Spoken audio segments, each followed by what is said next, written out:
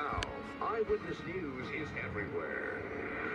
From San Francisco, marijuana advocates launch an advertising campaign designed to catch your eye. From the North Bay, a moonlighting firefighter hauls around a unique passenger, toxic materials. And from the peninsula in Redwood City, a high-tech polygraph machine makes its debut.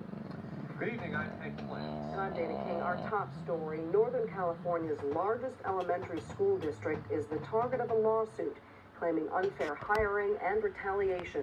Len Ramirez is in San Jose with details. Len? Dana,